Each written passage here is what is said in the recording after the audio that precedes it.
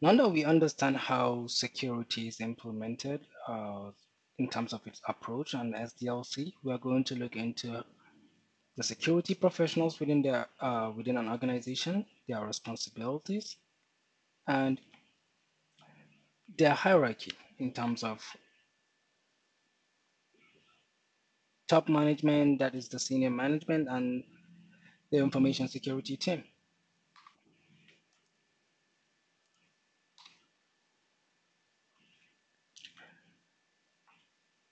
So a lot of professionals are definitely required within an organization in order to support pretty much an information security program. Senior management is always the key component because they tend to drive how security is being implemented as well as managed within an organization. Without senior management, security tends to become an afterthought. Even in situations where there are security professionals within an organization, if there is no security leadership and security management, then each single team member tends to be siloed in their own processes, and there's nothing driving the information security program in general. Information security team are not the only professionals meant to handle information security within an organization. Information security is an everyone's responsibility within an organization, including end users, every single one. But the information security team is usually responsible for creating an awareness within the organization so everyone contributes to ensuring a good security posture within the organization. For the senior management, there's usually a CIO. Lately, there's a move around integrating, combining the CISO as well as CIO. But CIO is usually considered the most senior technology officer within an organization. That's the chief information officer, and they are primarily responsible for advising senior executive, including board members and everyone around strategic planning and just technology, strategic planning, information, and everything within the organization as it relates to technology and information. Then there is the CISO, which usually reports to the CIO directly, and the CISO is responsible for assessment, management, and implementation of information system, information security within the organization. The CISO usually drives the security program, and the CIO drives the information in general, information program, how everything is going to be managed from information wise as well as technology. Then there is the information security team. And this could be a different variety of individuals with different titles coming together. That we have information system security officer, we have system owners, we have system administrators. ISSO and ISO tend to fall under pretty much security professionals. System administrators, we have security administrators, network engineers, network administrators, different titles exist. But these are all a team of functional people who are technically experienced or experienced in compliance or whatever function it is, but they are usually experienced in one or multiple sectors required, and they tend to be the implementers. When senior management instructs, they implement. Every team shall have a champion. The champion is that person who always chairs the team and also drives the team forward. When it comes down to data as well as assets, a system could be the asset and the data could be the asset. There has to be a responsible person who is there has to be an entity who is responsible for ownership of that system or data. Usually it falls on system senior management, even though they are not the ones that have day-to-day responsibility of ensuring that the data or system is in a good posture, they usually own it. Then we have the data custodian or system custodians, and they are responsible for the information and system that process, transmit, and stores it. So if there is a certain data going back to Coca-Cola recipe, there has to be someone who is responsible for configuring the system that the recipe is being stored within. There has to be that same person is responsible for ensuring access or not based on instruction from the system owner or data owner.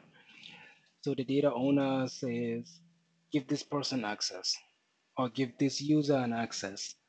The custodian is the one to sit behind the system itself and configure that. The custodian is responsible for audits and things, and just ensuring that day-to-day activities or day-to-day security posture is maintained around the data or system. Then we have the data users. Those are end users, which is such a role. Could be information security role, could be just day-to-day role. And their roles are is to access that asset. Could be data again, could be system. Their job is to access it and use it towards achieving the company's goal or the organization's goal. And you will hear a lot of different titles and names, but most times the responsibility that around the asset falls within these three um, these three responsibilities, either owner, custodian, or user. Okay, and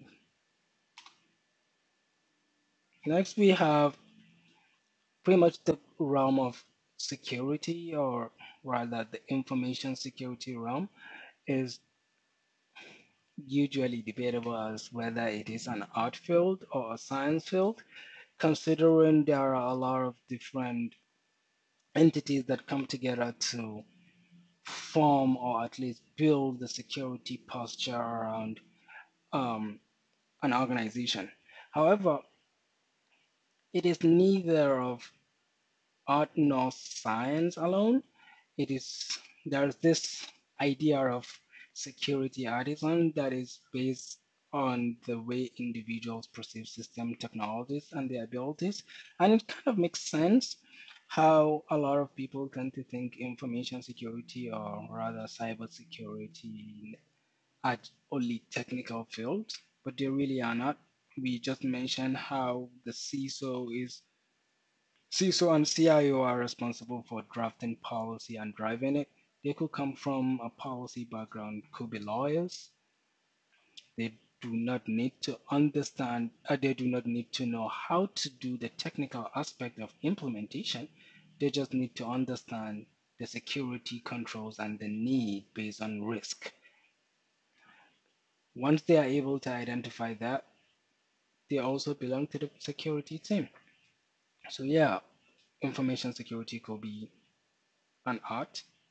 So because there is no hard or fast rules, nor many universally accepted complete solutions. That is, there's really not a single way to implement security. There is no defined way to implement security. No manual. It requires one's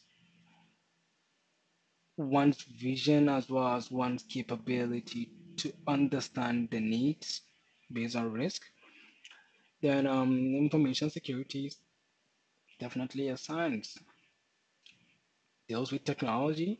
A lot of scientific research goes towards building controls or tools that facilitate controls and even tools that are meant to do the hacking and all of that. A lot of things are around technology, especially within cybersecurity, network security, malware analysis, antivirus. A lot of things tend to fall within technology. Could be a social sciences that has to do with the behavior of individuals, and this brings us to like social engineering, where you can where one can definitely manipulate other individuals into getting a lot of information extracted from them. So that's basically a social science. It's a behavioral interaction with people. If their password, if their dog names, you find a way to get the dog name. To start with, oh hey, do you have any pets? Yeah, I do. What do you have? I have a cat. Yeah, okay. Well, I have a dog. What's his name? Or what's her name? And from there, you just get their access. You get access to their systems or resources that they protect with that pet name. So definitely, information security could be an art or science is a combination of both when you think of it that way. But I would definitely go with it is a combination of everything, not just a single field. Okay, and this brings us to the end of chapter one. We were able to cover quite a lot. In chapter one, we understood when computer security began with mainframes and how it evolved as a result of communication and networks and where we are today.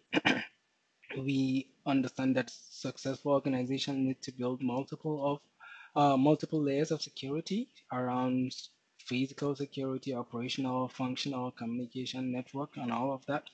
We also covered and understood that information security must be managed similar to any major system implemented in an organization using a methodology like SDLC or DevOps or SecOps, whichever one it is. There has to be a methodology that is being used to implement security, not just as a patch up later after implementation has gone in place.